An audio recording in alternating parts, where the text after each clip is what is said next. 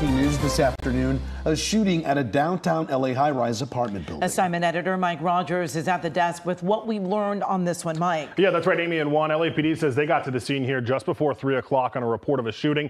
And when they got inside, they found a man with a gunshot wound to his shoulder and his leg. I want to show you some video from KCAL. This is at 700 block of Spring Street. This is the apartment building, this high-rise luxury apartment building here in downtown LA, where you see several LAPD units there as well on the outside trying to figure out exactly what happened. Now, the LAPD tells me the man was rushed to the hospital where his condition is unknown. This is video from inside. There's a bloody scene that I've had to blur. It appears the shooting may have happened inside of that elevator. You see them trying to block it off with a yellow cart there. A large police presence there at the moment here. All we know right now is that LAPD is looking for a man in his 20s with a yellow bucket hat that may have taken off from the scene in a newer model black G-Wagon. That's the Mercedes G-Wagon. So as we come back out here to the desk, the LAPD is still working on a condition on that victim and still tonight looking for the suspect. One. All right, keep us posted, Mike. Thank you.